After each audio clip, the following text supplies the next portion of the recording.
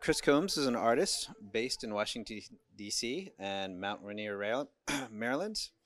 His talk covers the steps necessary to convert a cool Blinky into sellable art. Learn what art buyers expect, how to find shows, and more. Please welcome to the Hackaday Supercon stage, Chris Combs. Yes. Okay, is it on now? Let's switch one. Yeah, cool. Hi, everyone. So I'm Chris Combs. I'm an artist. Am I sounding okay? Cool, great. So I've got about 25 minutes of content, about 20 minutes in which I'm supposed to deliver it. So we're going to go kind of fast today. But I'm here today to tell you all how you can take something cool. I don't know about you all, but I have like a hall of completed things in my house. And sometimes I wonder if maybe those things should be in someone else's house instead. So one of the mechanisms for that is the world of art. I'm here today to give you kind of the protocol stuff that you need to talk that language. So here's my bio. I am a full-time artist. I did that just before the pandemic. And I just want to show you some cool glowing things. I'm not going to go into too much detail about these projects. They're all on my website, so if my slides are dull, go to chriscombs.net and see some video. But this piece was sort of a mainframe vibe. This is 9 individual machines that talk to each other over radio. This was an outdoor thing that was outside for 3 months. One of the controller boards was eaten by ants. And this is a whole lot of 7-segment displays.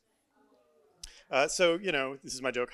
Think of an area of life that has jargon, an ever-changing landscape of external dependencies, exclusionary attitudes towards noobs, and lots of technical skills required for success. That's right, art.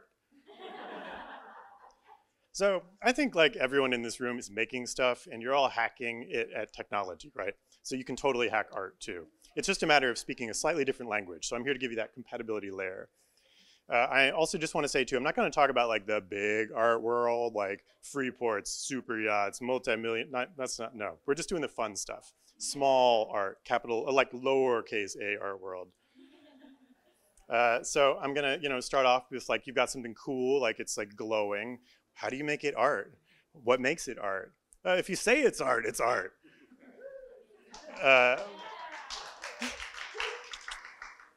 But no, like seriously, like what do you have to do physically to make something? What are the tactical changes you make to make something art? So I'm gonna get into kind of the nuts and bolts of that, the nitty gritty. The first thing that people will expect from a piece of art is that it works. Sorry. Like you gotta plug it in and something will happen. Now it could be okay if it takes like a minute or two for something to happen, you gotta tell people that. But like you should be able to plug something in and have it like immediately do the cool thing. If you have to do like one power button or something, I guess that's okay, but try to avoid even like a power button if you can. Just like plug it in and it works. People love that. The other thing about like art is that it should be easy to like display, right? Like physically. So maybe you have something that sits on a table. The term of art for that is that it is a pedestal piece of art. It would be on a pedestal, as we all wish we were.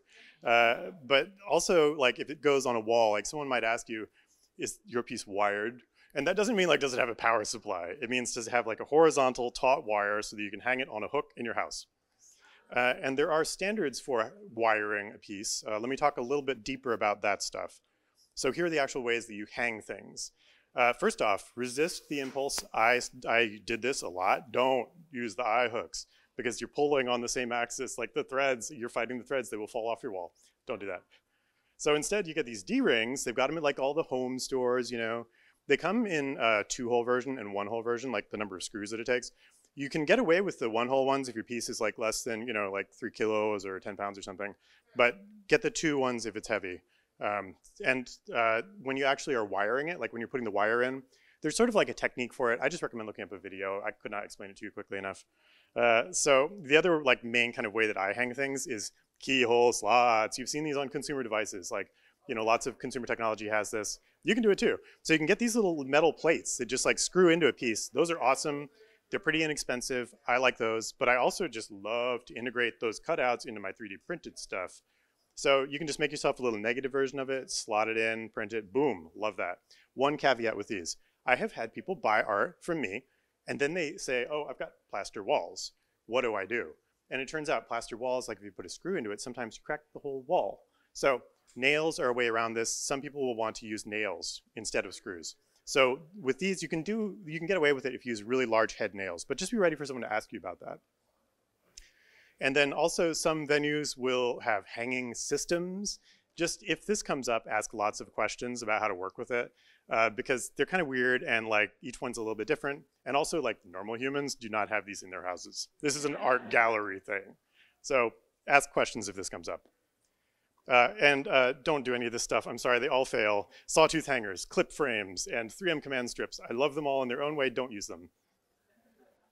Trust me on that. People also, when they buy a piece of art, expect it to, I'm so sorry, no software updates.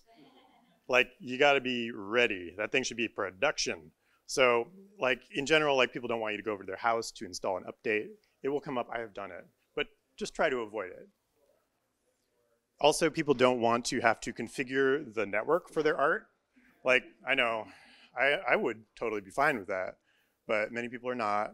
If you do have some kind of network connectivity that you cannot avoid, just make it very user configurable, like have a captive portal. But something will happen when we get beyond Wi-Fi. I don't know what, so be ready for that. Also, people will say, can I get that with a white cord? Because it turns out these walls are lovely. Most walls are dark, or sorry, are not dark. Most walls are light colored. And so people will just ask you, like, can I get that with a light cord? Now, I love the aesthetic of wires everywhere. I bet we all maybe do too. But like, people are expecting that your power supply going to the piece comes in like a light colored version. And so the way that I get around this is with just standard connectors. Use DC 5.5s, those are great because you can get an extension cord in white or black and just give people whatever color they need for the piece. You can also use USB-C for this. I personally am not amazing at fine pitch soldering, so I really like these sort of silly 6-pin USB-C connectors. They only have power in the CC pins. There's an Eagle footprint on my GitHub for them. But you can also get these lovely little adapter boards here that let you just, hand solder exactly the connections you need if you do need data. Because USB-C, like, it's easy to get cables in whatever color you need. I also recommend that you have easily replaced power supplies for things like common voltage, common amperage, and common connector. And now, next level, keep a spreadsheet. Like, you want to know 5 years from now when someone's like, oh, the thing died. Like, you should be able to order them a replacement, ideally on some sort of like bookseller website that arrives quickly to them. And you should know what it is. I recommend keeping a spreadsheet. People like it when you sign art tube. I don't, this is a thing. That's the back of that 7-segment piece that we saw earlier and saw my business cards, which, by the way, you're all welcome to have one come up afterwards. So this is the back of that piece, and I sign my pieces on the back. You can sign your art on the front. You don't have to really sign it either, but some people will want it. And I recommend using Posca paint pens. It's just like a brand of paint pen. They're opaque. They go on any like surface, metal, plastic, doesn't matter. They come in black, silver, white, all sorts of fun colors too. Just sign it with your name and a year. And then stable materials. So people, when they buy art, don't want it to turn into goo by itself over the years. Weird, right? So, no duct tape, no electrical tape.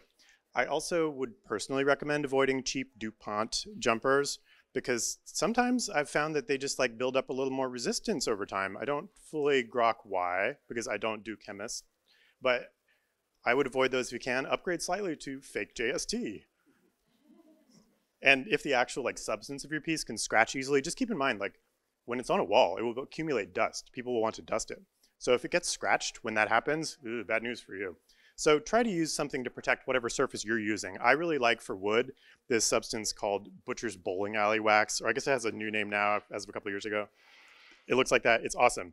1 coat, buff off, 2 coat, makes it shiny. I really like just wax to protect wood, but there are a lot of different options depending on what you're using. Just make sure your surface is fairly well protected. People also like having instructions.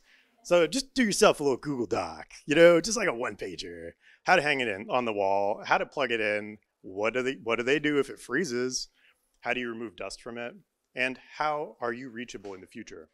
Just very simple stuff, print it out, put it on that dead tree stuff people use, paper. And then people also expect that art is reliable, that it functions. So I'm going to talk a little more about like kind of the electronic side of things, how to do that. But let me just tell you some horror stories. People will put your artwork on timers. People will turn off the breakers to the whole gallery every night. Be ready for that. So some of the particular things that I like to do to bring your gnarly Blink John to the next level of reliability, when you're designing like your circuitry, I really like to focus on hardening your power supply. Now, caveat, I'm not an electrical engineer. I bet all of you are. So like, these are some techniques that I use. There are a lot of different techniques that people use. I'm just gonna give you a couple things that you can think about. I had one artwork that last winter, every time I touched it, it would restart. Turns out I had not properly protected the power rails. It did not have a varistor on there. So, my little bit of static was like causing it to, peak and then brown out. So throw a varistor across your power rails, an MOV. So this is just like a lovely little thing, if it gets above whatever, in my case, like 26 volts, just dumps it to ground. Love it. TVS diodes are also a nice way of protecting signal lines. I like this part. It's 3 by 3 millimeters. It protects 4 signal lines at USB 2 speeds, the fast speed, whatever that is, full, high, USB. I also recommend using some kind of resettable fuse, like a PTC or something, just because, like, again, with the horror stories, tin whiskers. We just had Halloween. Like, I don't know, this is scary as much as it scares me. Imagine like some kind of short internal to your product. You don't want to start a fire. That's kind of bad for art to do. I also, like, sometimes there'll be some weird latch up condition or something, if someone's power is all over the place, I think having a PTC on there is nice, just as a basic level of sort of CYA. I also recommend reverse polarity protection. There have been a bunch of Hackaday articles about it over the years. Another horror story, center negative positive power supplies. Ugh, they exist, someone will try it, and you don't want smoke. So I just, throw a FET or two on there, whatever.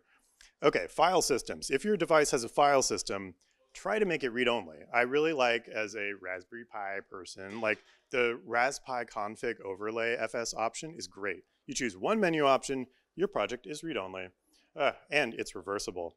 I really recommend that if you're using Raspbian. It's very easy, it's nice. And if you do have to have a read-write file system, just try to minimize how much you're actually writing, Like, turn off your logging once it hits production. Make sure that you're just not spitting stuff out on the file system. And I recommend testing what happens when the file system fills up. Just use DD to a temp file and just fill the file system and see if your application falls over. If so, figure out why and fix it. I also recommend using things like log rotate, which is like a built-in Linux goodness that cleans out var_log. Also clean out any like temp files that you create. You might be creating temp files without knowing it. Some libraries will create stuff in /temp. So if you make a cron job that just looks in temp for old stuff and nukes it, that's just one extra little layer of like making things super polished. If your application randomly resets for cosmic ray reasons or any other, you don't really want your artwork to freeze. Like, people might be crawling under their couch to find the power supply for that, So I recommend using some kind of wrapper script to restart any of application code. You can also use Supervisor D, which I learned about from the Adafruit video looper, just like an extremely robust video looper. Supervisor D is nice. You can also, within your application, I do a lot of stuff with I2C or I2C, don't know how you say it. If I see a lot of I2C failures in my application, I try to reset the bus from the application. It turns out if you use I2C detect to scan a bus, sometimes that resets a hung device. So if there's any sort of like bus or device that you use a lot in your application, you can monitor its failures and attempt to proactively fix problems. I recommend that highly. Also, if you're doing something outside, there's going to be like extra layers of stuff happening. In one case, like that piece we saw with blue lanterns earlier in the Prezzo, I had a hardware watchdog that was off board from all of the other stuff with a separate power supply, just communicating over very simple, opto-isolated like GPIOs. Consider doing stuff like that if you really need it. Also, if it has a network connection, break it and then leave it running for weeks and see what happens, because something will break, I promise you, sorry. In Arduino land, there's that timer overflow after 50 days. A lot of logic isn't written to accommodate it, so you might notice something weird at 50 days. And with Raspberry Pis, if you don't have a network connection, just keep an eye on what happens if the clock should rewind on restart. So we talked kind of how you make like a piece of art work like a given art buyer would want. But before we get to that point, you also need to get the art somewhere where buyers can see it. So let's talk a little bit about how you would work with potential venues. So the things that they are going to want, this is like the protocol stuff. Like a given artwork needs to have, and don't worry about writing this stuff down, we've talked about each of these. It needs a title, it needs a list of mediums, not media, date, dimensions, photographs, not video, price, edition size if applicable, a bio, and this is the scary one, an artist statement. Titles. I recommend titling your artwork. I love Untitled Document 1 for Notepad. I don't use Untitled 1 for an artwork. If you need a title, just be literal. It's LED ball number 1. That's a great title.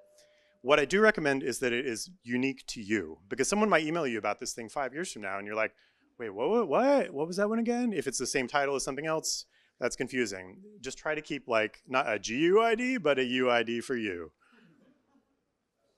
A medium list. This is just like a comma delimited list of the visible materials in a piece.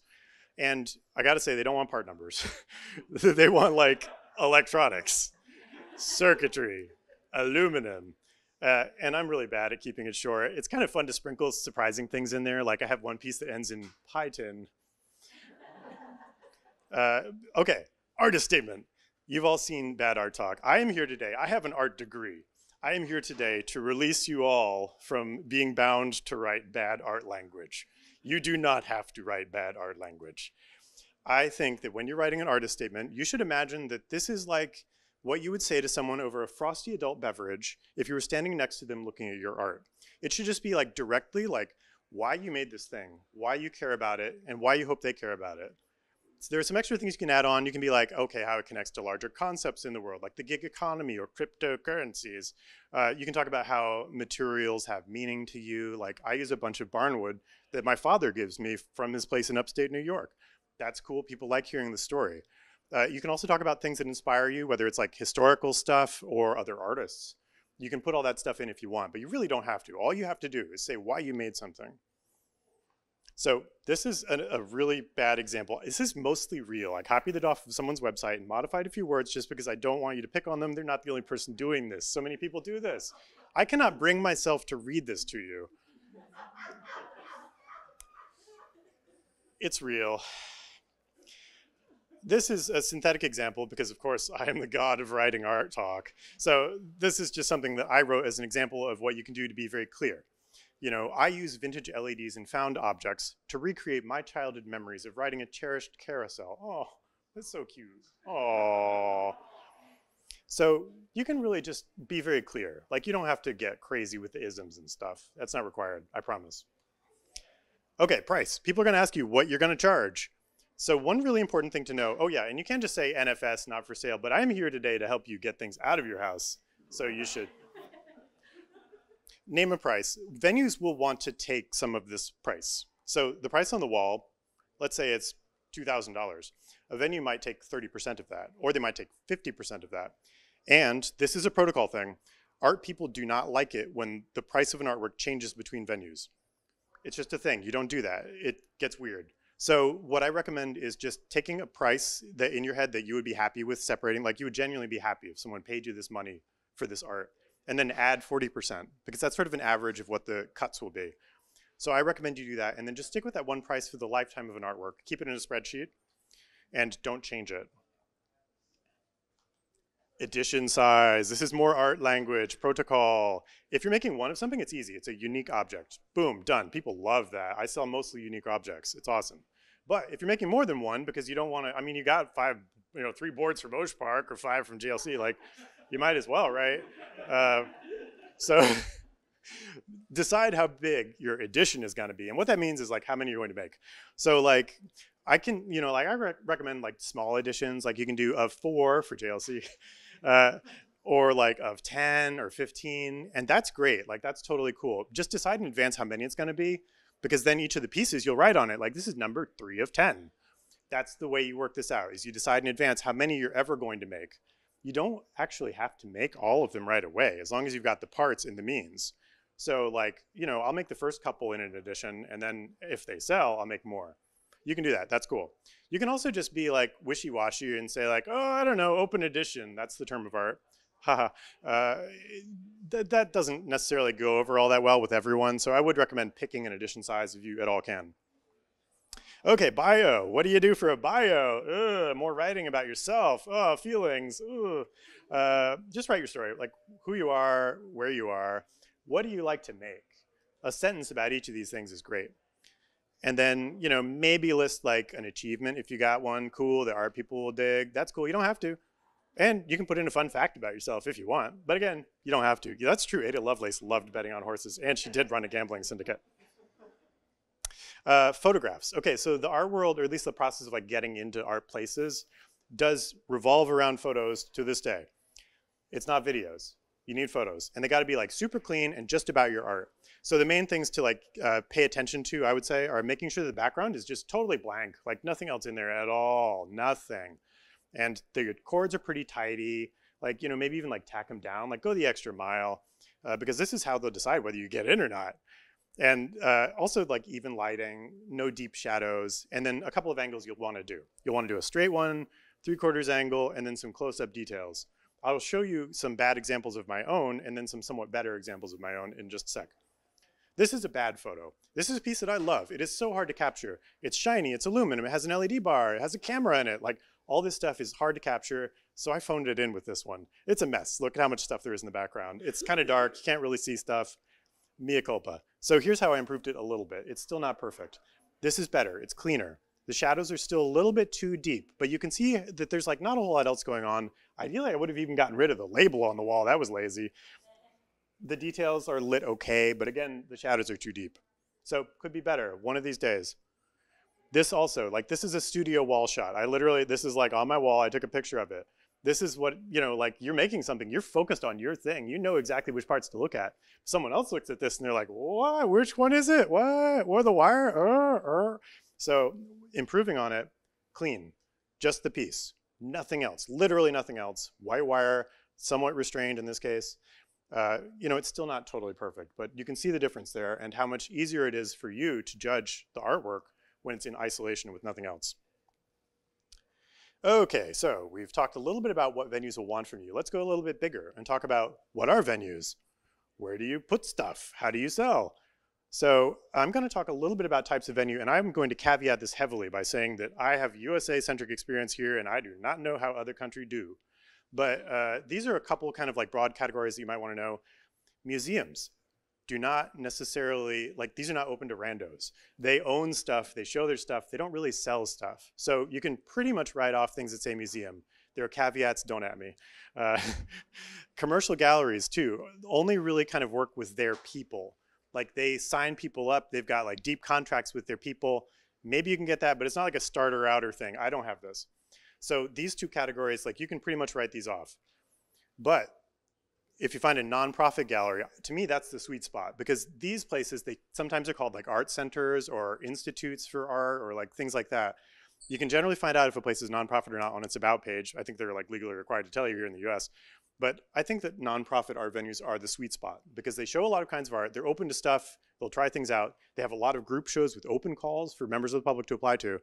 And they also will sort of try to sell your stuff. They don't have like salespeople, so it's not going to be amazing sales work. You'll still want to promote your own stuff. You can also do like totally, you know, off the map, like any coffee shop or hotel. If you're like, your walls are boring, would you like something glowing there instead? That's a thing you can do. It's just that they won't necessarily know how to do it. So you might need to like have a little bit of experience under your belt, knowing how to put things on the wall and like sell things. And they won't necessarily insure your stuff either. So that's, but it can be really cool and fruitful. Maybe not like a first step, I'd start with the nonprofits, but those, you know, they're out there. And so like build a list of venues. I would say like use your search engines or whatever. Also go to the art store. Ask the person behind the counter because they are an artist and they know, I promise. So build your list of venues and then you're going to sort of watch each of those venues for opportunities as they come up. These are kind of the main mechanisms. I would say like calls are the most fruitful. We'll talk about each of these for in turn. So when a given venue wants to find artists for something, they'll put out a call. And this is an actual call for the Vector Festival, which is coming up. I encourage you all to apply. It sounds awesome. But each of these like venues, they'll specify a theme. They'll say like, we want this particular topic. Here are the dates, here are the deadlines. These things are put out in like a bunch of different like communications media. Oh, and I should say too, there are different kinds of calls. if you see a group show called, that does not mean that it's for groups of artists. Like, you don't have to be a group to apply to a group show. That just means that they will end up with a group of random artists all smashed together at the end of it. There's also solo shows where you as an artist get to put a whole bunch of your own stuff up. That's really cool. Oh my God, ego. But don't start there. That's kind of a lot. And then sometimes you'll find an open hang. I actually have had a really good time with these. Like, some art centers will just say like, okay, we're gonna divvy up the wall into a bunch of squares and we'll sell you a square for $20, totally uncurated. I did this at the DC Arts Center. There's this called Wall Mountables, and like someone bought a piece and was like, oh, by the way, I also curate a space. Do you want to do a show? So, you know, open hangs can be really cool.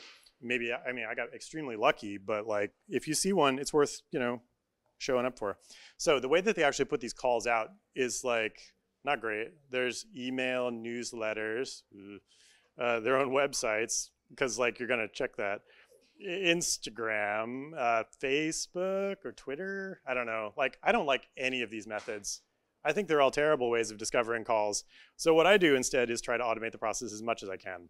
I love RSS. If you don't know what it is, go look at Feedly. Feedly is awesome. It lets you monitor websites that have these feeds. Any WordPress site has them automatically. So many arts organizations don't even know that they have an RSS feed, but they do. And it goes off every time they publish a new page, which is often for new calls. So I recommend that highly. Get Feedly, try it out. It's free to start out. And then if they don't have RSS feeds, no problem. Use a service called Visual Ping. This service is like free to a point. If you're doing a weekly check, it lets you monitor like 25 websites or something.